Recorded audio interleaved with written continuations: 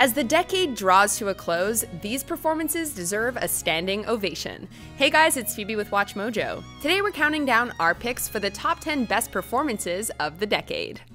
This is playing on the vineyard. Blue moon. I used to know the words. We're taking a look at some outstanding performances from actors and actresses between the years 2010 and 2019. We'll be basing our picks on a mix of awards recognition, critical praise, and overall impact on the film medium. Let's get to it.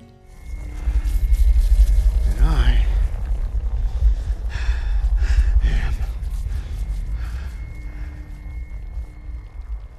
Iron Man. Number 10. Jesse Eisenberg, The Social Network. Going into this decade, Eisenberg was written off as a Michael Cera clone. That all changed when the young actor escaped into the role of Facebook founder Mark Zuckerberg. While some have called this film's historical accuracy into question, there's no denying that Zuckerberg became one of the world's most influential, powerful, and controversial figures before even turning 25. I believe I deserve some recognition from this board.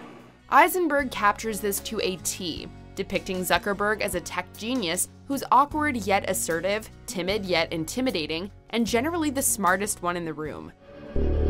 You have part of my attention. You have the minimum amount. Even when he's not the smartest person present, Zuckerberg's definitely the richest, and he's well aware of this. In addition to Eisenberg's multi-layered portrayal, Andrew Garfield delivered a breakout performance as Eduardo Saverin, Zuckerberg's friend/business partner turned bitter enemy. I'm not signing those papers. We will get the signature. Tell me this isn't about me getting into the Phoenix. Number 9. Daniel Day-Lewis, Lincoln. Daniel Day-Lewis only starred in 2 movies this decade. What his filmography lacked in quantity, though, Day-Lewis more than made up for in quality, as is always the case. While it was tempting to single out his sublime swan song performance in Phantom Thread, what precisely is the nature of my game? Day-Lewis's Oscar-winning turn as Abraham Lincoln was nothing short of transcendent. We're stepped out upon the world stage now, with the fate of human dignity in our hands. Blood's been spilled to afford us this moment now! With a real-life figure as iconic as Lincoln, it's hard to separate the actor from the legend. In this biopic, however, we never see a performance. We see America's 16th president incarnate. I've never seen the like of it before, what I've seen today. Day-Lewis is simultaneously humble and commanding, which is exactly how one would envision the real Lincoln. The authenticity of Day-Lewis's performance makes Lincoln's inevitable fate all the more devastating, guaranteeing you'll shed a tear by the final curtain. Number 8. Leonardo DiCaprio, The Wolf of Wall Street. With another actor in the role, this movie's portrayal of Jordan Belfort probably would have been easy to despise. With Leonardo DiCaprio playing the titular Wolf of Wall Street, though, Belfort is a figure we strangely admire, and at times even envy. DiCaprio plays Belfort with the conviction of the world's greatest salesman. Sell me this pen. Even with the knowledge that he's an unreliable narrator who's committed deplorable deeds, DiCaprio makes Belfort impossible to resist. All at once, DiCaprio becomes an unrelenting stockbroker, an untamable party animal, and an untouchable god among men. I can't go down through this flood. It's 3 feet of water down there. I will not die sober! DiCaprio also brings out Belfort's vulnerability as the authorities and reality slowly but surely begin to close in on him. While you can take away Belfort's fortune and freedom, nobody can take away his natural charisma.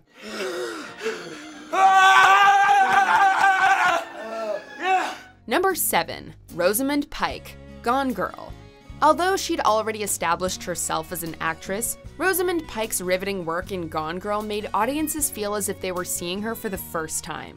You think you'd be happy with a nice Midwestern girl? No way, baby. I'm it. Pike's performance as Amy Elliott Dunn snuck up on us in more ways than one.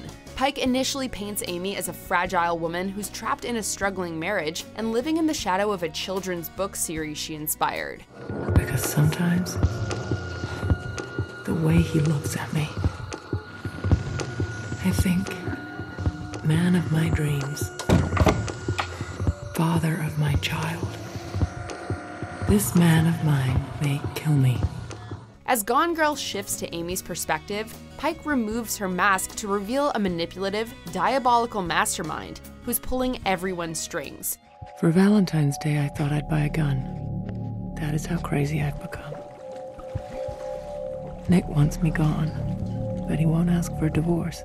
Cheeky, charming, complex, and creepy, Pike leaves the viewer constantly guessing what Amy will do next. Pike never goes too over the top in the role, however, creating a psychopath who's surprisingly and hauntingly believable. Number 6. Natalie Portman, Black Swan.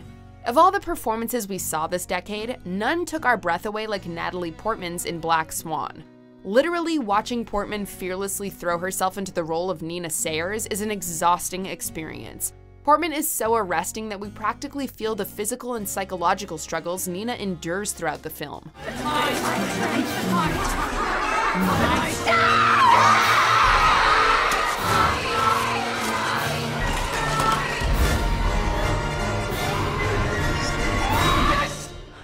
When we're introduced to Nina, she's as delicate as a porcelain doll and as innocent as a little girl. When I look at you, all I see is the white swan.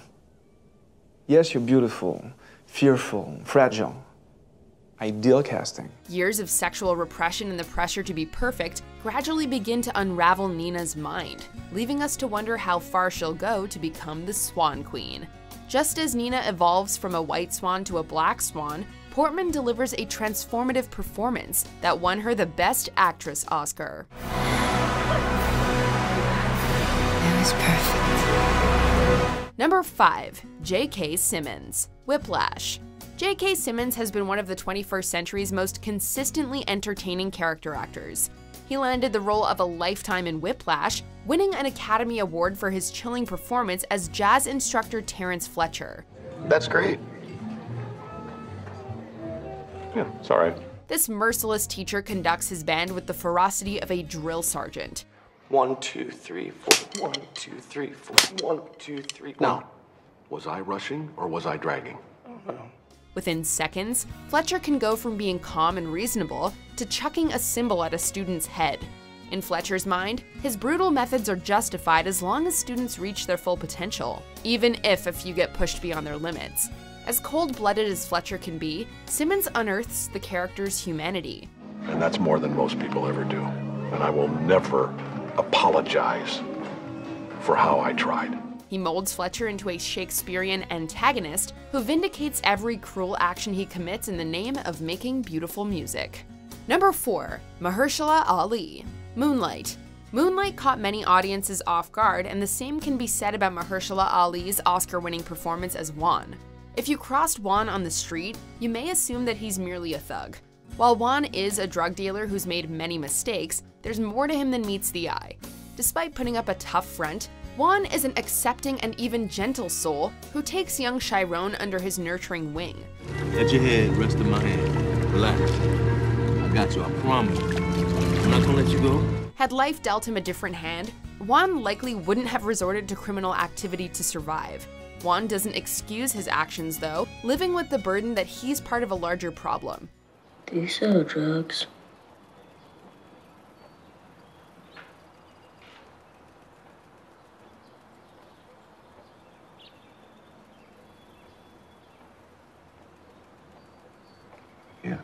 Although he's only present for the first act, Ali's understated, deeply human performance gives the film a heartbeat.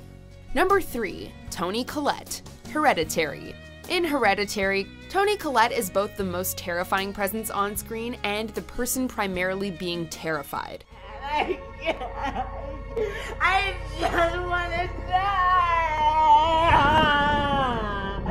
No!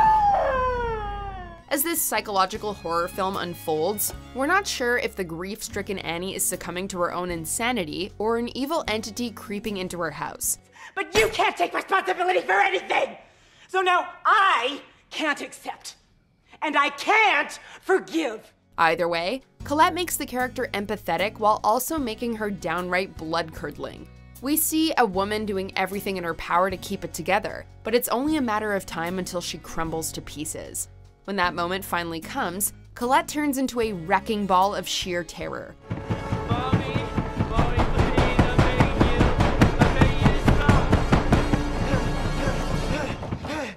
Although Colette didn't receive a Best Actress Oscar nomination, she's given an immortal performance that ranks alongside Linda Blair in The Exorcist and Mia Farrow in Rosemary's Baby. Number 2. Jake Gyllenhaal, Nightcrawler. Speaking of performances that went overlooked by the Academy, how did Jake Gyllenhaal not get an Oscar nomination for Nightcrawler? Gyllenhaal is the definition of eerie as Louis Bloom, an ambitious sociopath with a phony grin, a knack for negotiating, and no moral code. I bet you're beautiful any time of the day. In fact, I'd say you're much prettier than Lisa Mays. It's never revealed where Bloom came from. For all we know, he's a robot trying to blend in with society. That would explain why Bloom is seemingly deprived of anything resembling a soul, showing zero empathy for the victims he captures on tape, and conspiring against anyone who stands in his way. What if my problem wasn't that I don't understand people, but that I don't like them? What if I was obliged to hurt you for something like this? I mean, physically. Gyllenhaal strikes just the right balance of being charming and heartless. You keep talking like it's something that I may be interested in, but I'm not. Without even raising his voice, Gyllenhaal can crawl under your skin and send a shiver up your spine.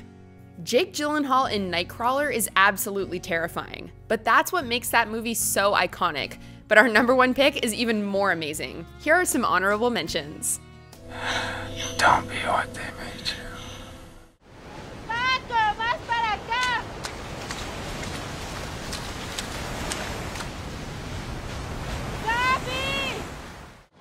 And I know you pay for the lies you tell. So you still with Rick, huh? Still here. 500 pounds of cotton, day in, day out. More than any man here. You already know my name.